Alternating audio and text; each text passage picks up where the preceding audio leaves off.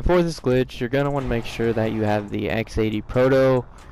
You know, not necessarily the X80 Proto, but that's going to be, for example, what I'm going to use. So yeah, but basically, I'm just going to describe it step by step, and yeah, we'll just get to that part. So you see, I already have the F1 wheels on the X80 Proto, but you know, I'm just gonna go ahead and just do it with the extra, like the Formula car that I have. So I usually do the F1 glitch on a lot of my cars. This is not a full garage I have, but I like to do it on. I did it on the Deluxo. I did it on obviously the Banshee 900. I did it on even on this. Yeah, if you guys want to see how to do like the RC wheels to car wheels, basically, yeah, it's going to be a transfer glitch. So basically, the only reason why I'm making this video is to show you how to transfer any F1 wheel or Benny's wheel or anything. And right now, I don't have a lot of money, so I'm just gonna like change the license plate so it saves to the RC car, or just change the lid or something.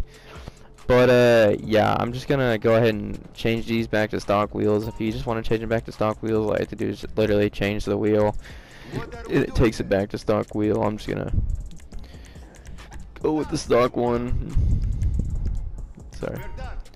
And as you can tell, I have my F1 car right here. You're gonna want to make sure that all your jobs on your phone are cleared, because I press them and it takes you to a whole nother job. Sometimes it takes you out of the session and just resetting it back up is annoying. So before you even try to transfer it to the RC car, you're gonna request a job from Simeon. I use Simeon because he's I don't know why. I just like Simeon. Of course, I'll send you something. Anyways, you're gonna want to just pull up the menu to mod your F1 car or whatever. Just exit it so the mods are transferred to your character. And like the next step we're gonna do, this is going to be the actual glitch.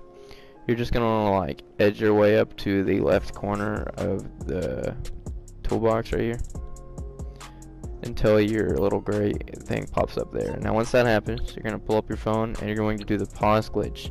What the pause glitch is, once you get to this phone, like the screen on your phone in the bottom right hand corner, you're going to want to hold pause, and half a millisecond, or half a second, not millisecond, half a second of letting go of pause, you're going to want to press X, and then your pause menu should pop up and you should hear the accepting of the job. So I'm about to do it. And that's how you do that part of the glitch. Now what you're gonna do is you want to go to jobs, and this glitch will also take a couple of extra tries. It's kind of a pain. You want to go start up a Titan of a job. Now once you start the Titan of the job, you're gonna want to spam circle, so in case it asks you if like you want to be a host or whatever, or you can just you just spam circle and X basically. So if you get something like this, that'll be fine. And after you get done like leaving the job, you're gonna want to really spam right on the D-pad, and like that. I just did it first try. Super unlucky actually. You just want to make sure like it's just super lucky. Sorry, not super unlucky. It's way harder than it looks, guys. It's a lot of steps at once.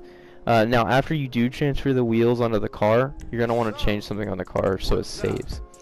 So you can literally like change the livery. I'm just gonna put none on it because I don't have much money, and that saves the car. So that's how you guys do this video, and I hope you enjoyed it. As always, you know, like and subscribe, and I'd kind of appreciate it, because yeah, and peace.